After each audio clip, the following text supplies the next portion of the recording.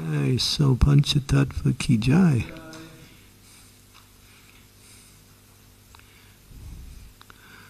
Okay, so I know you're all there. Let's see. Yes.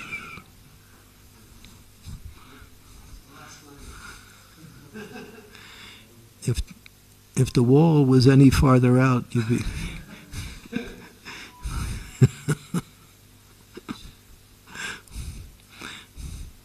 Of course, we have our technicians over there. It's actually, they're all listening to another lecture, but it looks like they're listening to mine.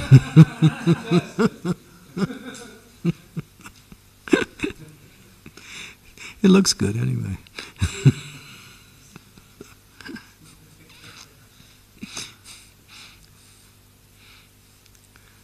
Okay. Oh, that's a nice colored shirt.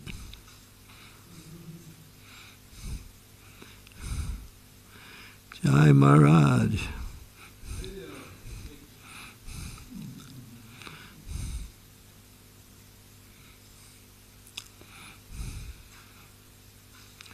Okay, so we'll do the Mangala Charanam.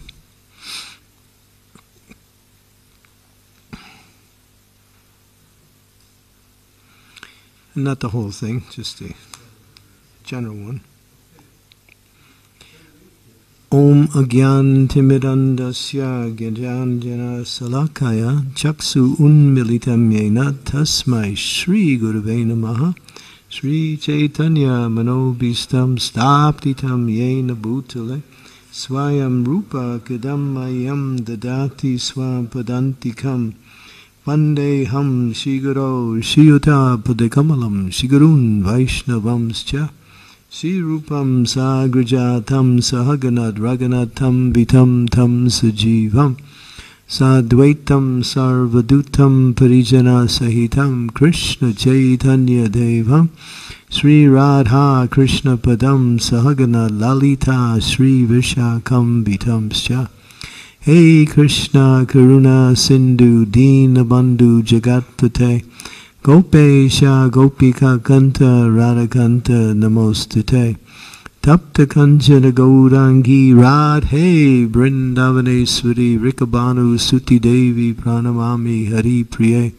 Panchakalpa Tarubhischa Kripa Sindhu Pyevacha Patitanam Bhavanebhyo Vaishnavebhyo Namaho Namaha Nama Om Vishnu Padaya Krishna Prastaya Bhutale Srimakti Bhakti Vedanta Swami Iti Namine Namaste Saraswati Deve Gauravani Pacharine Nirvisesa Sunyavadi Pastyatya De Satarine Jai Shri Krishna Chaitanya Prabhu Nityananda Sri Advaita Gadadhar Sivasadi Gaur Bhakta Vrinda Hare Krishna Krishna Krishna Hare Hare Hare Rama Rama Rama Hare Hare. So I think today is a disappearance day of two quite stalwart Vaishnavas in Lord Chaitanya's line. It's Bhugarbha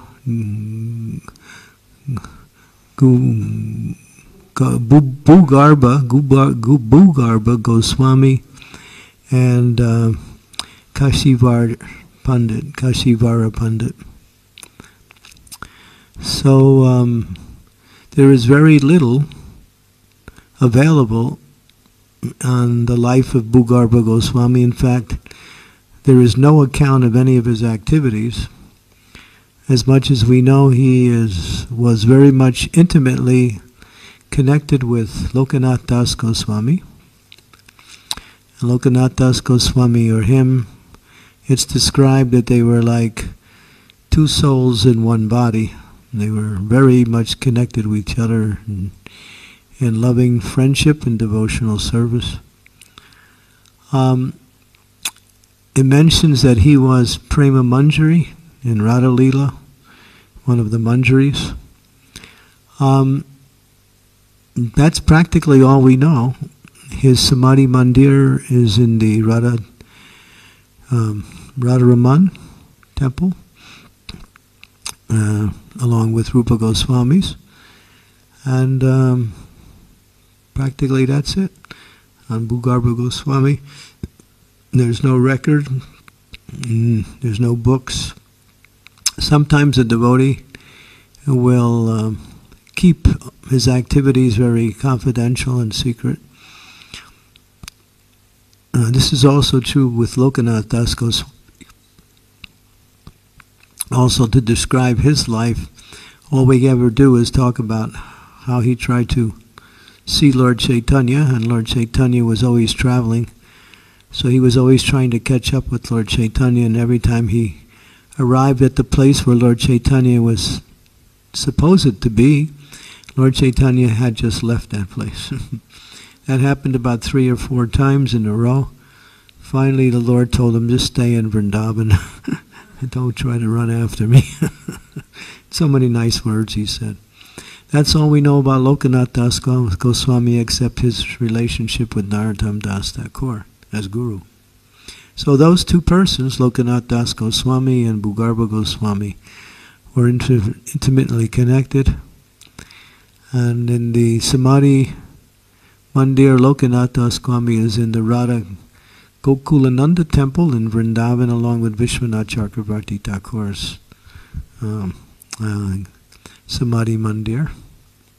So we'll speak a little bit about Kasisvara Pandit. There is something there. He was born in a Vaishya family. His father's name was Vasudeva. And he became a disciple of, his Shashi Rekha Gopi was his identity in Krishna Lila. And somehow he found shelter under the lotus feet of Ishwara Puri, who was also the spiritual master of Lord Chaitanya. And so Lord Chaitanya and Kasisvara Pandit were godbrothers, actually.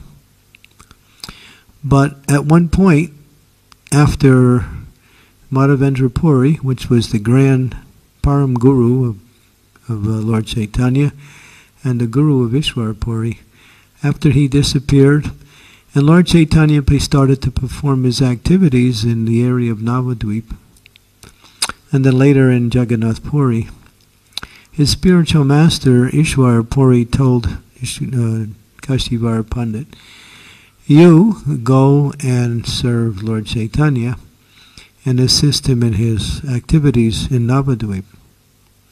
He also gave the same instruction to another godbrother of Lord Chaitanya, whose name was Govinda. So this was an unusual instruction, because there is an injunction, a strict injunction in the scriptures, that a godbrother cannot make another godbrother his personal servant. That's considered offense. Sometimes we even saw that in ISKCON, when some senior godbrother who was a guru somehow made their godbrother a personal assistant, but it is somewhat against the etiquette and is very much restricted. So when Lord Chaitanya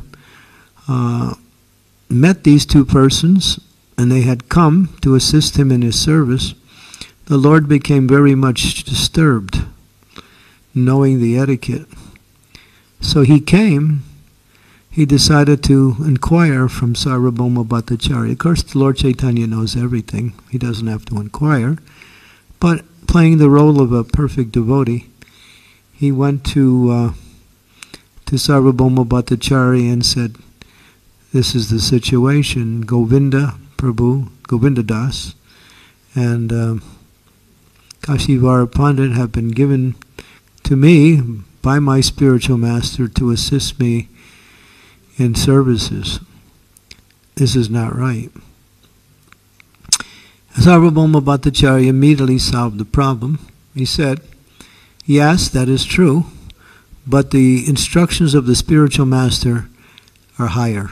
It's a higher principle. So Ishwara Puri's instructions was to these two godbrothers to serve Lord Chaitanya. So Lord Chaitanya accepted that. And Govinda became his personal servant. He would take care of all the Lord's personal needs.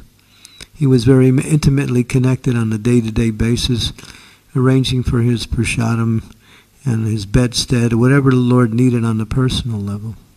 But Kasisvara Pandit had a different service. He was a big guy, pretty big, maybe the size of Alex, maybe even bigger. Maybe he's an incarnation of Kasisvara Pandit now. No, you never know. He was really big, and he was very, very physically powerful. Does that apply? No? No. Okay. Very physically powerful.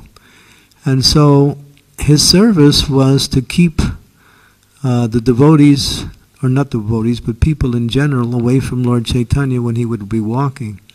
Because we know, a lot of times, when there's a saintly person, a guru, people want to run and talk to them, touch them, grab their lotus feet, or just ask questions. And Lord Chaitanya couldn't get anywhere, you know. We find that that happens a lot also.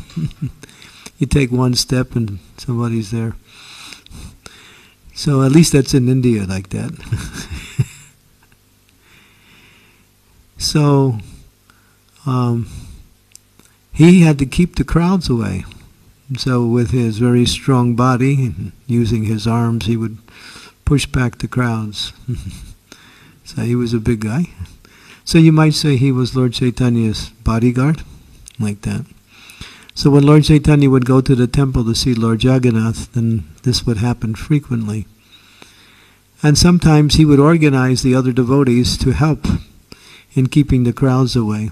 So one of the programs that they'd use, and we also used this in our yatras a few times when I was in India, is the devotees make circles holding hands, very tight circles, sometimes locking arms, around the person, and then there's another circle around that circle, and then there's a third circle. So there's 3 circles guarding the person, because sometimes, I remember when we were in Jagannath Puri in 2006 for the Rath Yatra, of course there's more than 1 million people there. It's kind of crowded. 1 million plus people. More than 1 million. 1 million is like a low number count. And so we were doing kirtan with Radhanath Swami Maharaj and Indradumna Maharaj and Sri Prahlad Prabhu and many of the stalwart kirtaniers who had also joined us from different places.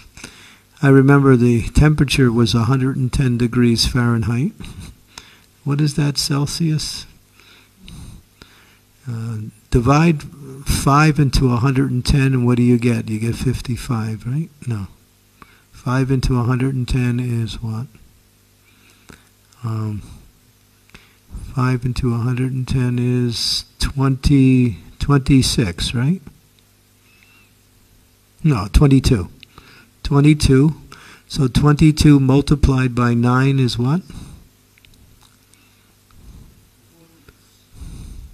22 times 9 is what?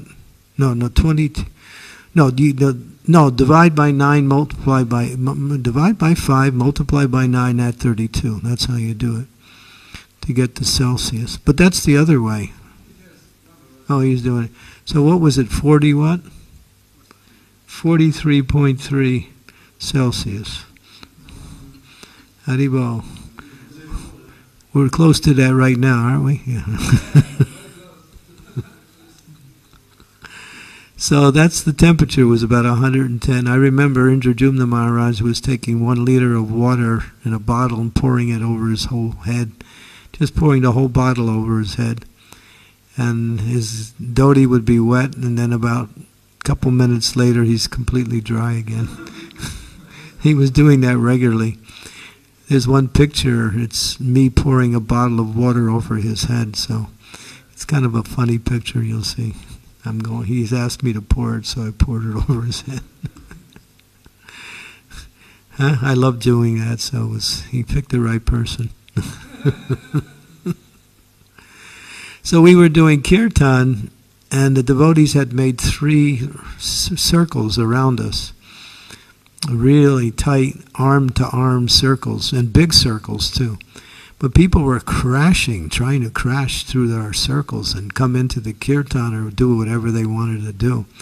And the devotees had a hard time.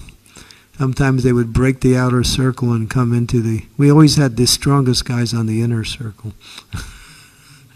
Guys like Marco and... who else? Ananta.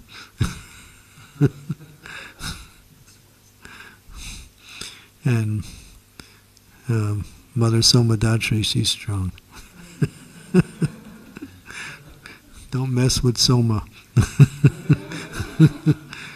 She's got a lot of power. She keeps it hidden, though. Well, strength is one of the opulences, right?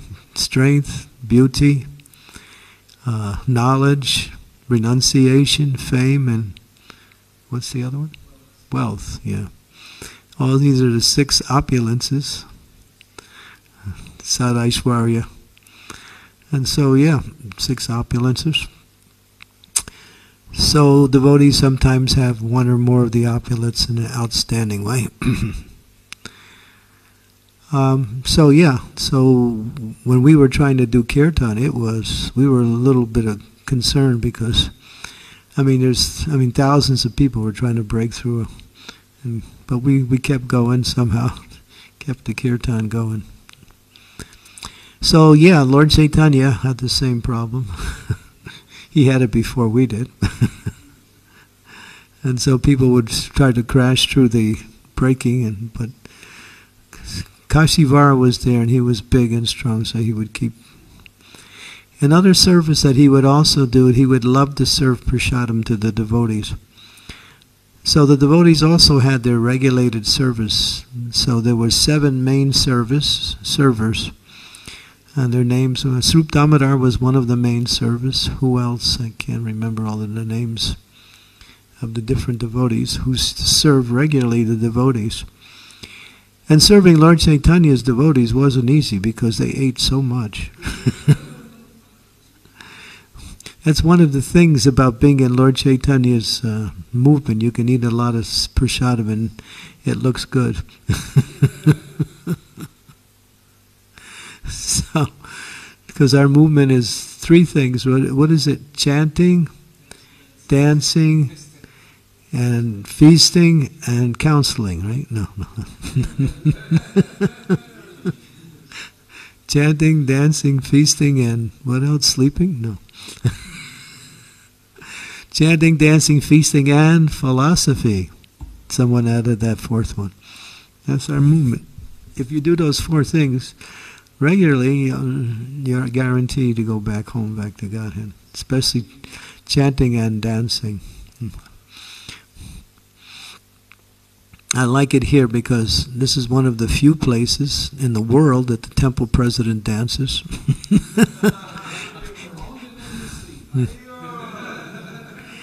Well, you're trying to escape, and it looks like dancing.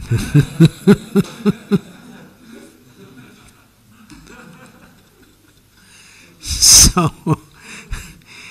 but I'm not exaggerating. Very rarely do I see in any of our temples the temple president taking part in the kirtans and dancing with the devotees. It's just, when I come here, I notice what's this. But then I realize it's easy here because Panchatattva's here. and Lord Chaitanya makes everyone dance. When he comes with Panchatattva, they all dance. So, this is some of the, and his, of course, he used to be, when he would serve, he was so big that when he would grab the prasadam, Lord Chaitanya also had big hands. Lord Chaitanya's hands were huge. And when he would grab a handful of prasadam to serve, it was enough for 5 people. Lord Chaitanya was big. His arms went all the way down to his knees. When he let his arms going down, it went right to his knees when he was standing. And Lord Chaitanya was about 2 meters tall. Almost, he was about 2 meters tall. So Lord Chaitanya was not a small guy. He was big and beautiful at the same time. He looked like a golden mountain. He's described in that way. So when you dress him in these beautiful yellowish garments, it really illustrates his qualities really nice. Gold on gold. So this is all I have on Kasisvara. There's not so much about him either. Of course, his disappearance day is today in the month of Kartik, like that. So to hear about the glories of the great souls is to actually worship the Lord. The Lord is more pleased when we serve and glorify His devotees. The devotees are more important to the Lord than the Lord is to Himself. So one who serves his devotees becomes very dear to the Lord. And especially when we hear about these great souls, not only do we relish their activities and what they taught us, but we also are nourished by their example in life. They teach us so much through their personal example. Sometimes it's renunciation, sometimes it's devotion, sometimes it's doing amazing things to spread Krishna consciousness. So ISKCON is a branch of Lord Chaitanya's movement. It's mentioned in the Chaitanya Charitamrita. I think it's called the 5th branch of the Chaitanya tree. The Lord Chaitanya's movement has manifested in this ISKCON movement, which was started by Srila Prabhupada, but actually begun by Srila Bhaktivinoda Thakur, who really was the pioneer for Krishna consciousness in the West. And then, of course, later Bhaktisiddhanta, who really pushed it further, where he sent many people to go to Western countries to spread Krishna consciousness. And because of that, Srila Prabhupada came. Many people went to London, some went to Germany.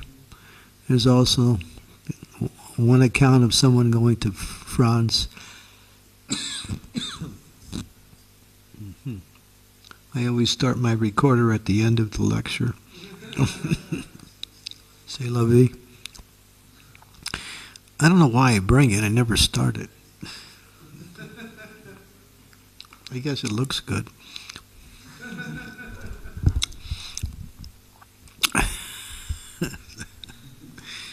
I'm glad you guys tape it. It's taped, right? Not today, though.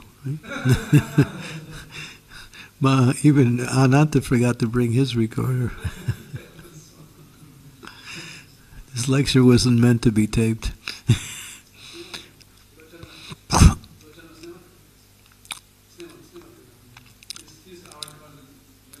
Oh, you record? It's in English? Oh, okay, good. Because I need it for my website, just in case somebody gets desperate and I have a lecture.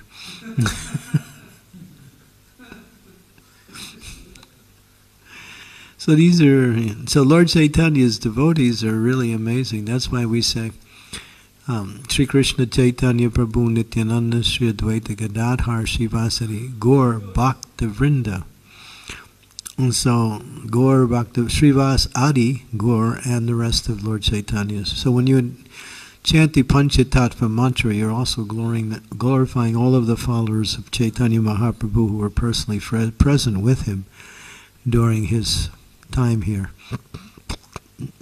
So it's actually, and his devotees are mostly manjaris from the spiritual world who have come to assist him in his pastimes. He brought Lord Nityananda with him. Lord Nityananda's associates are all Gopals, or cowherd boys. So we have 2 rasas very prominent, like that. Mostly manjaris and sakas. in Lord Chaitanya. And of course there was a few others who had other rasas too, but mainly these were the two rasas of Lord Chaitanya, because Lord Chaitanya is Radharani coming in the form of himself, and therefore mostly it's all Radharani's assistants in the form of manjaris and gopis. Our movement is Manjari Bhav. We're not Gopi Bhav, we're Manjari Bhav. And that is that the manjaris are the assistants who make all arrangements for Radha and Krishna.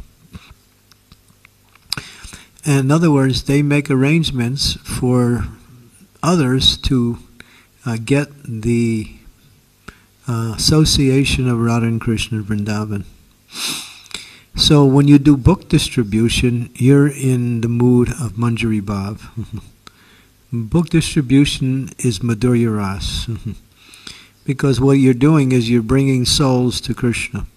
And that's the job of the manjaris, to bring other souls to Krishna by making arrangements. So by distributing books, you are performing the work of the gopis, manjaris like that. Okay. Anybody would like to hear a particular topic? I can speak on something. Austerities.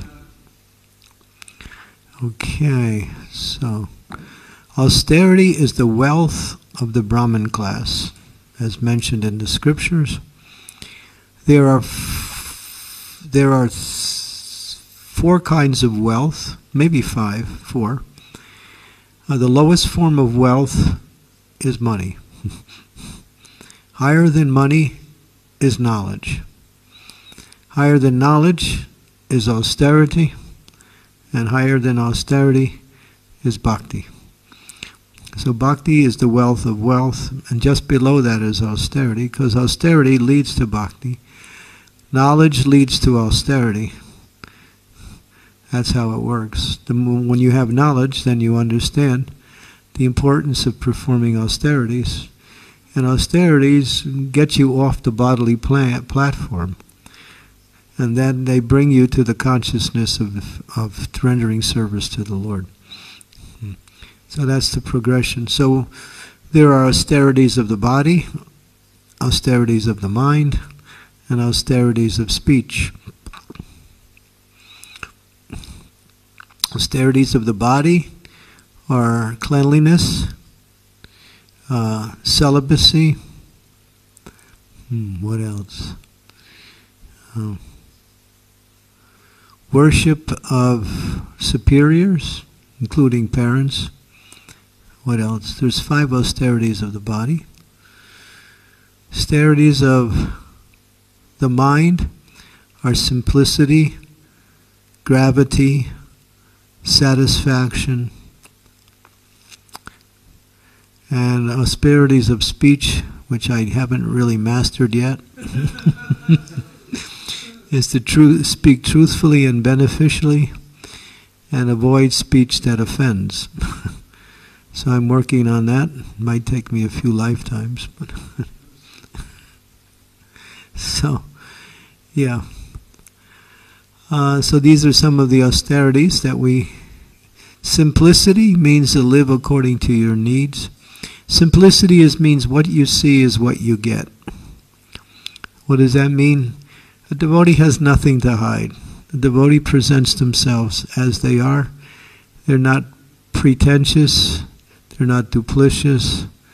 They're not presenting themselves one way and having another, what we say, life behind the scenes. In other words, they are who they are, as you see them. They are simple, and they act in the proper way. Austerities and satisfaction is learn to somehow or other be satisfied whatever Krishna arranges for your daily needs, and to be happy to engage in devotional service. People in the material world are not very satisfied. Dissatisfaction makes up the material world. People are always unhappy with what they have and always trying to get more. And even though they get more, they still remain unsatisfied. But a devotee can be satisfied with a little. A devotee can be satisfied with a lot. Prabhupada says, if you're told to live under a tree, then you can be satisfied with that. And if you're told to live in the palace, you can be satisfied with that. So they don't see any difference in the material arrangements. They accept whatever Krishna arranges and become satisfied. Whether it's opulent or simple, it's whatever is conducive for devotional service, like that. So satisfaction, simplicity, like that. These are some of the things.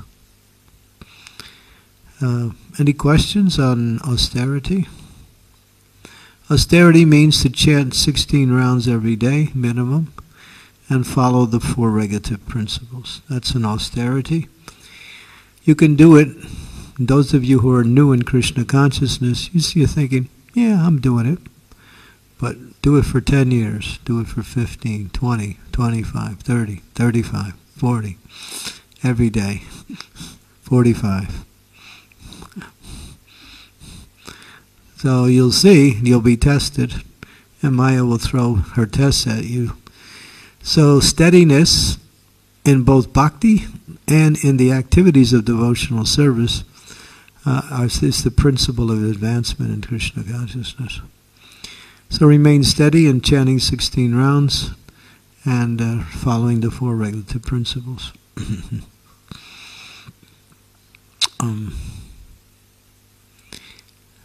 So that's, like that.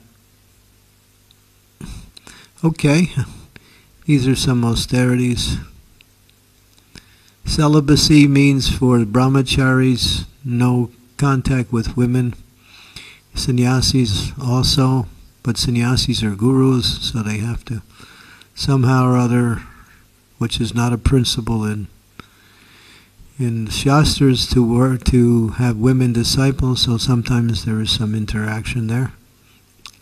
But generally, brahmacharis should not associate with women, and if they have to, for service only for carrying on the service and nothing more, like that. For those in grihastha life, celibacy means procreation of children only for bringing children into the world so they can become devotees, like that.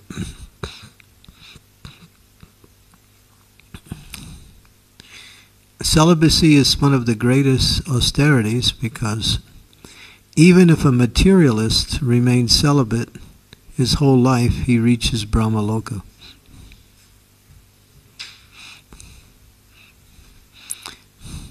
Even without performing devotional service. Like he can reach Brahmaloka. He can't go to the spiritual world, though, of course, without devotion.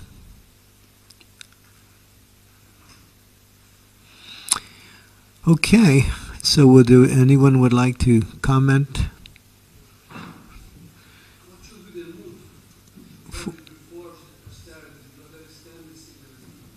Well, the tendency is that it's done as an offering to the Lord in order to increase one's service or to get us off the bodily platform. So austerity is meant to get you off the bodily platform and to increase your service, like that. So, therefore, austerity means to accept some hardship in order to perform devotional service. Like, sometimes it's just difficult because of weather conditions, because of living conditions. So we have to live together in an ashram environment. It's not always easy. The guy next to you snores like King Kong the gorilla, So you have your earplugs in, but still it doesn't work. You put your headphones on, still it goes through the headphones.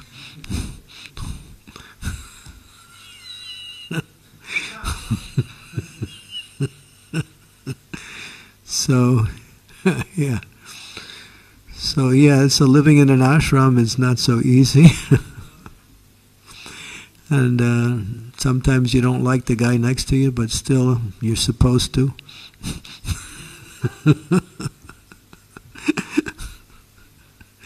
So yeah, it's just like, what can you do? So, and the temple president says, this is the way it is. Don't complain. So yeah, so living in an ashram is an austerity, but it has its benefits, obviously. It keeps us living in a very simple atmosphere where we have very little possessions. And the less possessions you have in terms of your needs, the easier it is to focus on devotional service. Like that. So there's austerity. Sometimes we have to go out in the cold weather. It's an austerity. Sometimes we have to deal with people who are difficult to deal with, but still we have to do our service. So these are all austerities that we have to face. Sometimes we're thinking, oh boy, I can't wait for prasadam, then it comes and you don't like it. And then your whole day is, you're just cursing yourself for having such bad luck.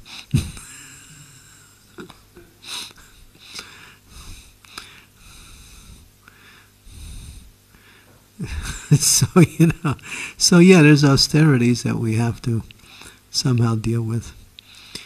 But I mean, to get out of this material world is not trying to make a nice, comfortable arrangement. Getting out of this material world means accepting some difficult for a higher purpose. And that's the important thing. It's not difficulties for difficult. Some devotees like to perform austerities for the sake of austerity. And they enjoy the austerity. But austerity is meant to attach you more to Krishna and to reduce your bodily conception of life. Some people perform great austerities, but they become hard-hearted. And that is contrary. If the austerity makes you a hard heart, just like on Ekadasi, just like you may be fasting on Ekadasi and everybody else is taking prasadam and you're thinking, boy, they're all in Maya. So that means you're having your false ego is having a feast. So better to take prasadam.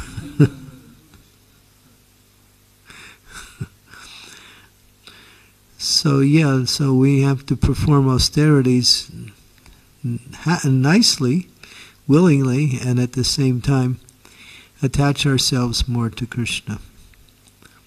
And of course, Yagnai Sankirtanai Prayaya Janti Hismedasaha. The greatest austerity is to chant the Hare Krishna Mahamantra. Krishna Varnam Tusa Krishna Sangopanga Saparshadam Yagyai Sankirtanai Prayai Yajanti Hi Sumedasa. Yagyai Sankirtai. So the yagya in this age is Harinam Sankirtan. But it's so nice. It's not even an austerity. But you might think at the beginning when you first started, it was a little awkward. I know some devotees who later became, one of the most enthusiastic kirtan participants when they first joined. They thought this singing and dancing was really strange. And they would sit on the side. Like that. The Mayavadis don't sing and dance because they think it ruins their dhira, sober. So Mayavadi means miserable, They're miserable. Yeah, like that. You got it. They stay like that for a long time.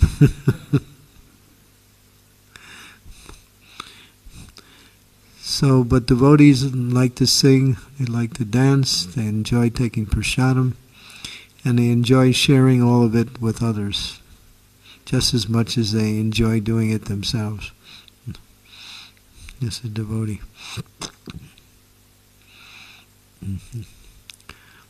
Okay, so these are some austerities like that.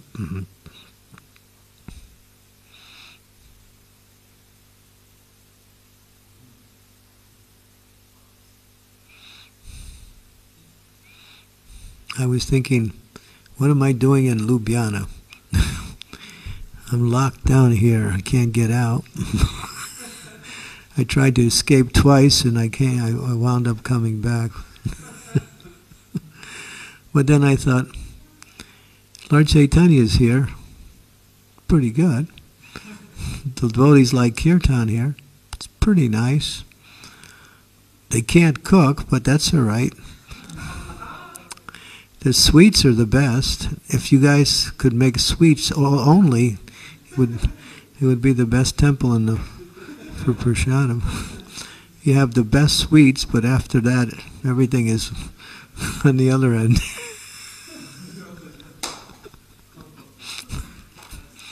So, well, that's okay. It's 50%.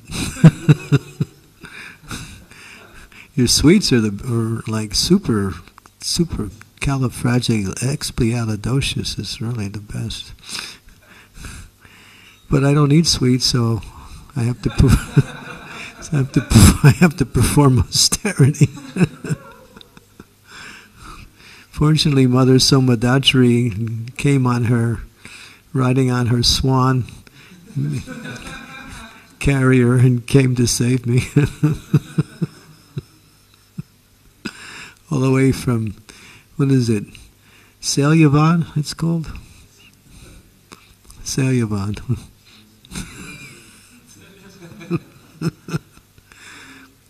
And then I thought, well, I got this apartment, and I don't like it. But Krishna put me here, so I have to like it. And I almost like it now. It's getting better. I think when I fully surrender, then Krishna will say, all right, time to go.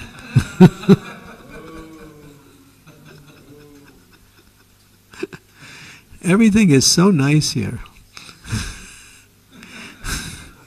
Except my mentality.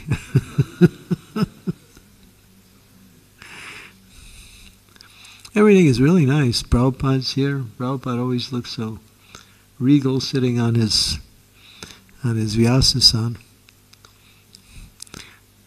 Panchatattva's here. If something breaks, we got Devendra, he can fix anything. Even Krishna calls him when something goes wrong. There's nothing he can't fix. That's true. We got Marco here who sings like let me think, who does he sing like? His voice is like the rumbling of the demigods when they speak. Demigods have very deep voices, and it's like the rumbling of crowds when he sings. It's like one of the principal demigods has descended in the form of kirtan. Gadadhar is learning harmonium, and tonight he really played his best ever. And Danilu, he's just so nice to be around. He doesn't have to do anything. He just Jagannath Sutta, he's just some beautiful Gandharva that descended just to give everybody an opportunity to see what a Gandharva looks like.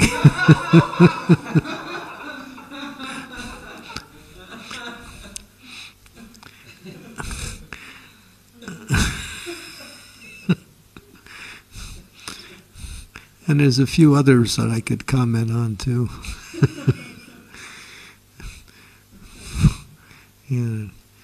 Bhaktivatsal Nitai, he loves to serve. In fact, if you told him not to serve, he would cry.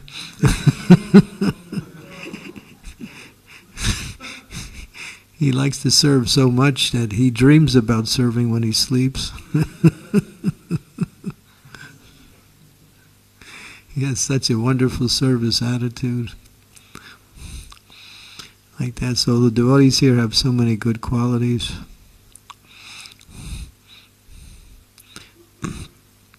And Ananta, he doesn't fit into any category of temple president. Don't tell the congregation that, though.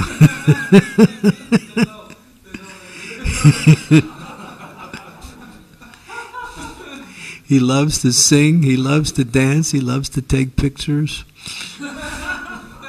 He loves to send me messages on my phone.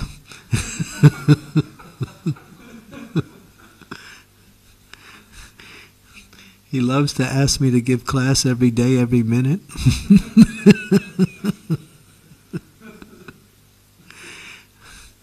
I think it wasn't for Ananta, I wouldn't be here.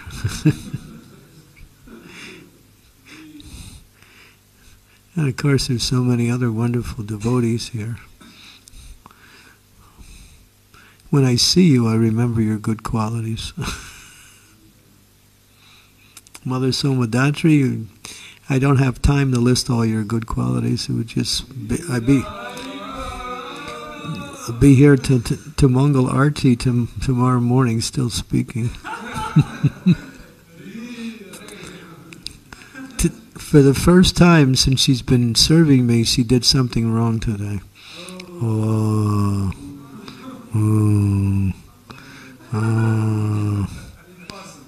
Yeah. Well, she did it on purpose. Because she knows I eat too much, so she decided to make one thing not so nice, so I wouldn't eat so much.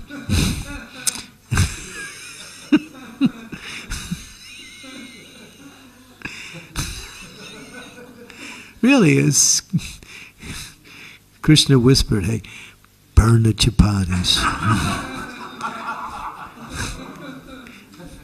And don't cook them at the same time. So when I was looking at the chapatis, I was seeing, what demon is this? Not sure.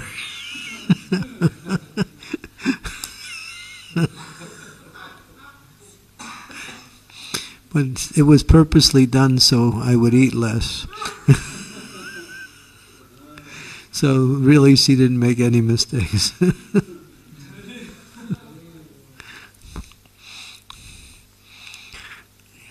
So, yeah, there's so many wonderful Vaishnavas here.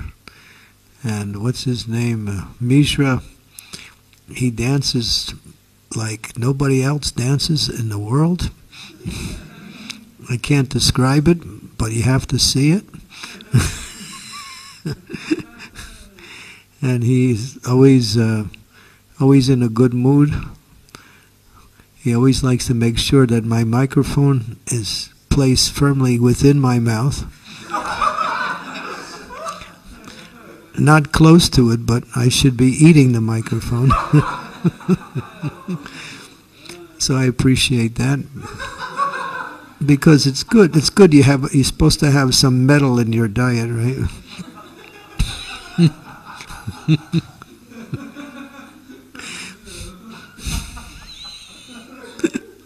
So he's always making sure I get nourished.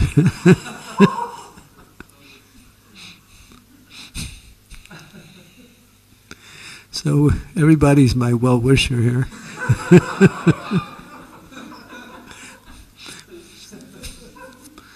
I wish he would stay in the well. That's so yeah, I don't know your name, but you're the most humblest person I've met here. He's so humble and sweet, and he's a sweetheart.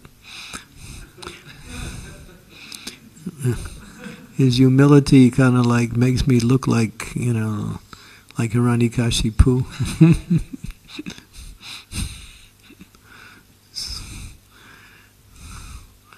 And there's people who don't talk to me, and I really appreciate that.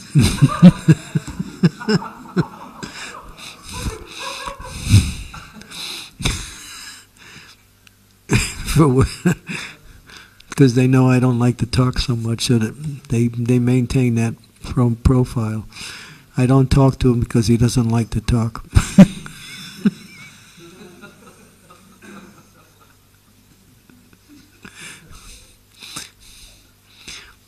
And the Bengalis here, oh, they're so nice. Premananda, when he cooks, I want to go to Bengal the next day after he cooks. He cooks so nice. He does.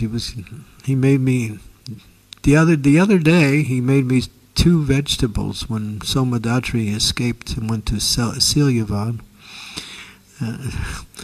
And he made 2 vegetables. So I was complimenting him on the vegetables, saying how nice they were.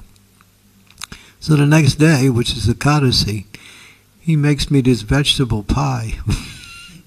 And I didn't want it. I said, what is this? I said, I don't eat these things on Ekadasi. But he just gave it to me, and I wound up eating the whole thing. It was so good. Whatever he touches turns into... And then who's that Mridanga? Is that Sachi Kumar? He plays the Mridanga? The one I was playing tonight? Huh? Narayan Charan, yeah. Yeah, he's a real great Mridanga player. He always smiles when he sees me. Because. Yeah. So yeah, when I see the Bengalis, I feel at home. I really love Bengal. I was talking to a devotee who used to be here, who's now in Mayapur. His name is Nrsingatirtha. He's my disciple. He was telling me Mayapur is opening up now. They're not. Pilgrims are coming, and programs are going on in the temple. There's still some restrictions, but pretty much everything is coming back to normal in Mayapur. So that's good. At least, almost. There's still, still some caution in different things, but still. So Mayapur is open. It means that India in general is I think, is just relaxing some of its restrictions. Whereas Slovenia is getting tighter. The police hours is going to be changed tomorrow. It's going to start at 9 a.m. and end at 12 noon. So you have 3 hours to go out from 9 a.m. to 12. After that, you're arrested.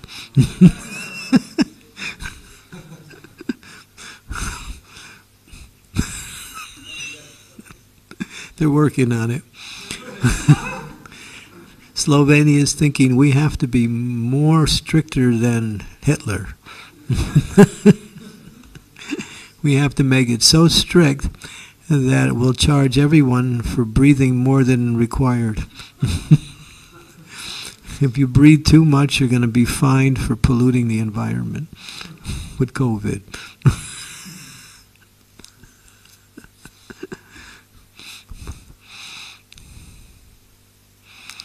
So, yeah, Slovenia means, well, yeah. When I walk outside, I don't see anybody. It's like they all died. The only time I see people is when I come to the temple. Once in a while I see a dog on a leash, but that's about it.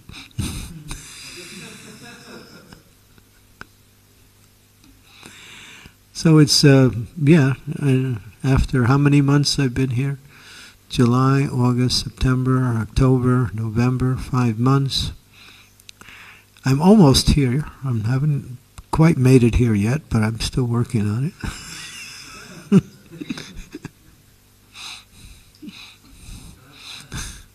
So if you can tolerate me, and that's another austerity we didn't talk about. Tolerating the guru.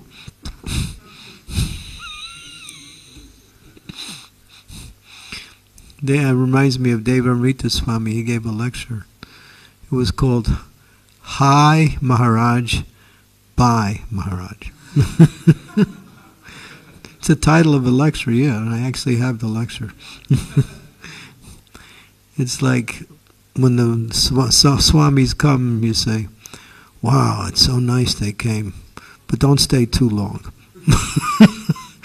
Because then things don't go back to the way we want them.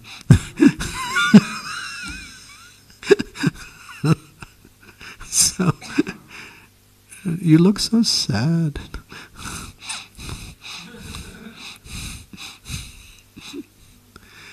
Yeah, so life in the material world doesn't make sense.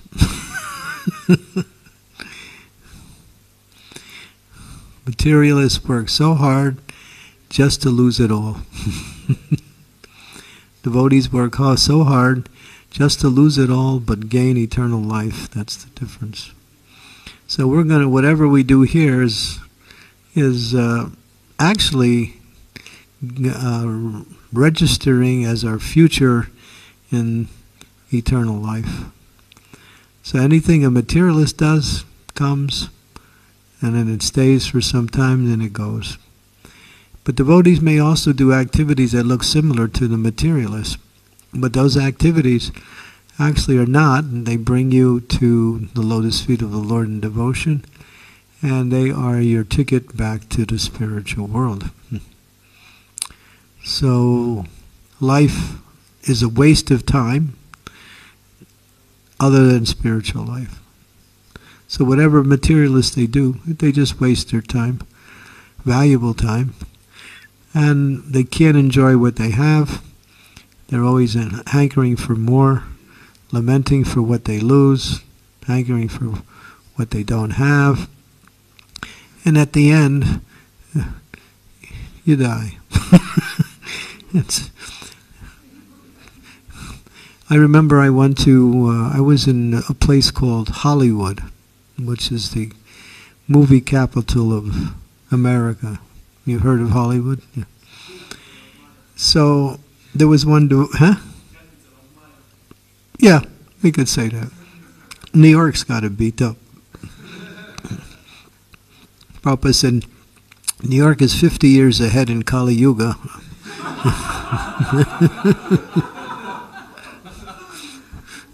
Really. It's called the city that never sleeps. 24 hours a day it goes. Bars, nightclubs, discotheques, movie theaters, around the clock. Nothing stops. You can go out at 2 o'clock in the morning and the streets are crowded and cars are going. Yeah. That's New York. At least before COVID anyway. But I was in Hollywood and then there was one devotee who was a good friend, and he had met one person who was an author and who lived in Hollywood and had many friends who were in the movie business. So he asked me if I could do a program with them. I mean, these were people who were filthy rich, you know. Their bathrooms are the size of this temple here. So, you know, they have so much. So I thought, all right, what am I going to say to these people? So I went. And then I'm thinking, and there was a mixture of ladies and men, different ages, young, old. And then later on, of course, I met them all and we talked, but I gave my lecture. I decided, what am I going to speak about? So then I remembered there was this one story, which is like a little, you know, it has a message. And so I told the story, and that was my lecture. Would you like to hear the story? They have to remember I'm speaking to people whose whole life centers around fame, wealth, and so many of the, you know, what they call the highlight of life. So I decided, all right, I'm going to tell this story. They're either going to walk out on me or throw me out, but I'm going to tell the story anyway. I just said, might as well go for it. So I told the story, and I spoke a little bit in brief to begin, and then I said, well, there's this story about this rich merchant. And in India, we know people, sometimes they have more than one wife. So this rich merchant, he was a greedy merchant, rich, greedy merchant, and he had 4 wives. Four wives. His fourth wife was his favorite wife. His third wife was also a favorite, but not as popular as the fourth wife. The second wife was okay, but the first wife he neglected. So now he has these four wives, and then one day he comes back from the doctors, and the doctor says, "My dear sir, you have a terminal disease. You will be dying soon. There's no cure." So now he's in anxiety. He's a rich merchant. He has a lot of wealth, four wives. So he's thinking, So he goes to his fourth wife, his favorite wife, and he says, "My dear wife, when I go, will you come with me?" She said, "It's nice knowing you. Haribo." That's it. We're through. So then he said, "All right, I'll go to my third wife." So he goes to the third wife. Remember, I'm telling this story to these rich people. And he tells him the story that he's leaving. "Will you come with me?" She says, "Well, when you die, I'm going to get remarried." So that's it. So now he's thinking, all right, I go to the second wife. So he goes to his second wife, and he tells her the story and asks her, "Please, will you come with me?" She says, "Well, I'll go to the grave and see you off, but that's as far as I go." And then the first wife, who we never talked to, neglected, didn't really pay attention to her and all, she's the only one left. So he goes to her. He's feeling kind of embarrassed, realizing he was quite neglectful of her. He tells her the situation, asks her, "Would she come with me?" And she responds, "I will never leave you." So that's the story. So who are the four wives? The fourth wife is the body. So at some point, when we go, that's the end of this body. We break our relationships with the body. The third wife is our money, our possessions. So when we die, someone else gets it. Remarriage. The second wife is our friends and relatives. They go to the grave and see us off. And the first wife is Krishna. So I told that story. Pretty heavy for those type of people. And they all listened attentively. And later on, they said they appreciated that story. And then I got to know them, and I found that many of them had so many personal problems, and they wanted to tell me about their problems. And they said, we sat, and I was listening to some of the hardships that they had. Although they had so much money, and some of them were quite famous, at least famous in some respects, but their lives were falling apart. So they were seeking some spiritual guidance. That's why they came to the program that night. So it turned out to be a very successful program. I don't know what happened after that. The person who arranged the program, whose house we were at, was their acquaintance, and so he had a personal experience where he died. He died, but he didn't die. He died, but he didn't die. It's called near-death experience. You've heard of that? Where people actually die, and then they go into this state of existence where they see, sometimes they see very horrible people who come and they're dressed in black robes and they take them away. And sometimes they see other things. Women who sometimes have difficult pregnancies, they go through this. They die, almost die at pregnancy, and actually die, but then they come back like that.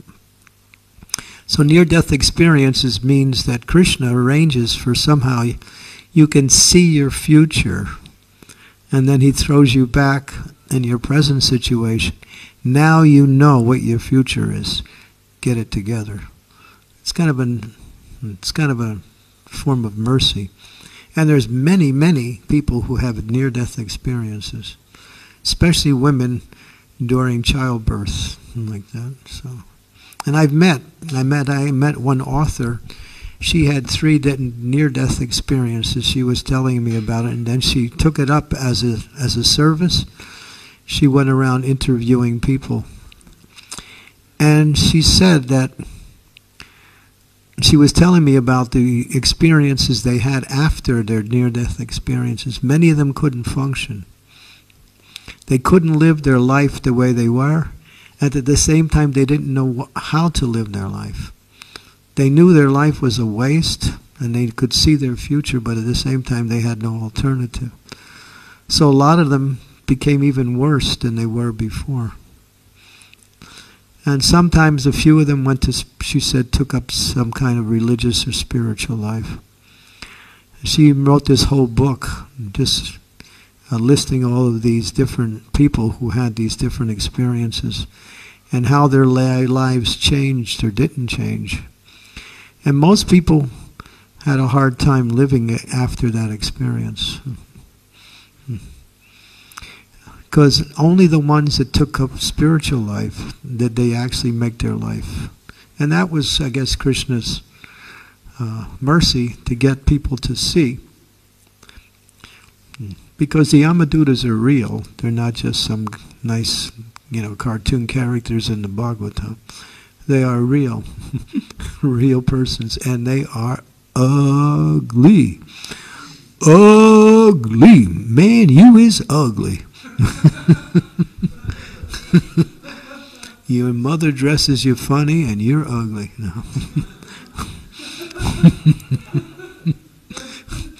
That's what we used to say when we were kids. So anyway.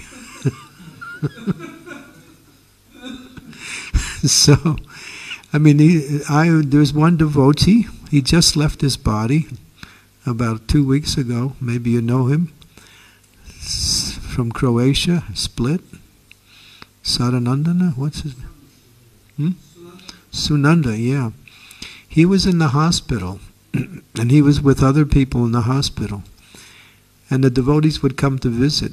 And he was telling how people in the hospital when they were dying, they were really freaking out. Really just like seeing something horrible. And then they would die. They were seeing the Yamadutas. So these guys are real for the material. It's for the devotees. They don't touch the devotees because Yamaraj has ordered them not to.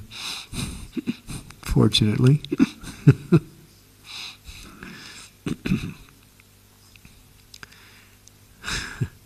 I wonder what it takes to become a Yamaduta. That's a nice service. Huh?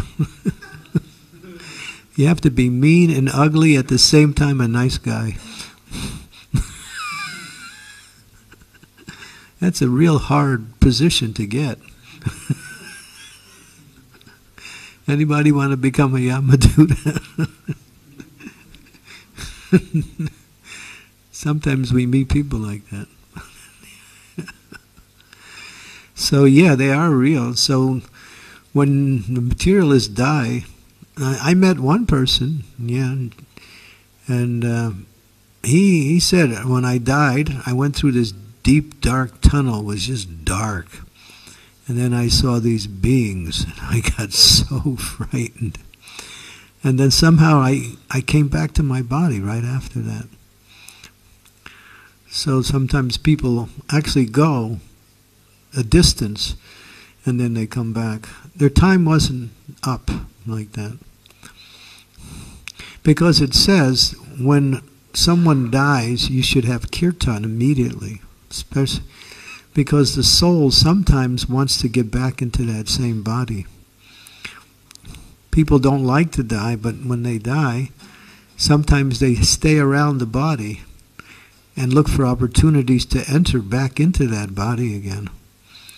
So it's important that the devotee should follow this, that when someone dies, kirtan should be, and that pushes the soul onward towards the spiritual realm.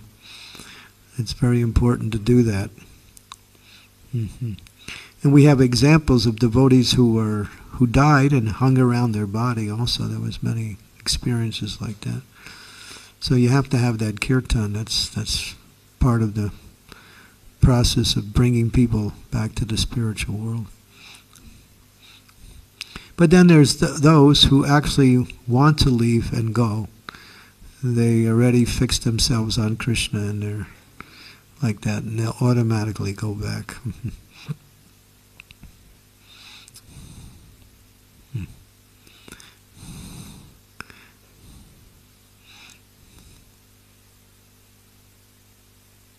But death is nothing. Death is a part of life.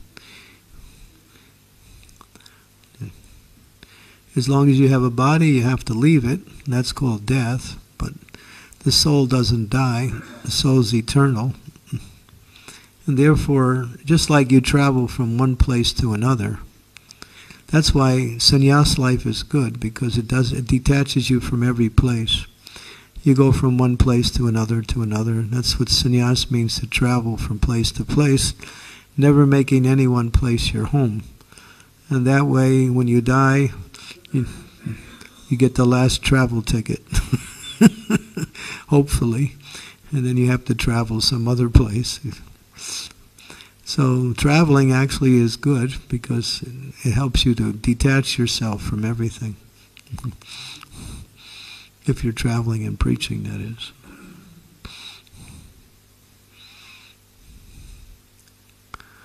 Yeah, okay, so I don't want to stay too late, but I did. It was all due to Mother Somadatri's cooking today.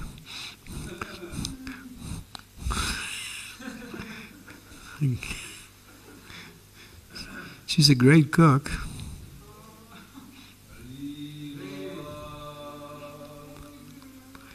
And she's really intelligent too. Did you know that? Because she always brings my prasadam just at the time I'm ready to take. She's never late or never early. Right at the time I'm ready, she's there. It's amazing. But should I tell you the secret? She listens to my class and she knows when it's over. So then she comes.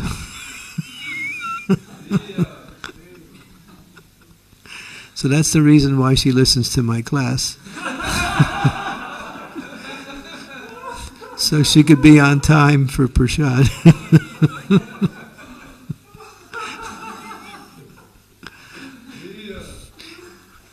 They say, the motivation doesn't matter, it's the results that count. At least in material life it's like that. All right, so I should let you go because all of you are nice people. So I have to stop my class. And Srila Prabhupada ki jai, Kasisvara Pandit ki jai, Bhugarbha Goswami ki, Ljubljana Temple ki.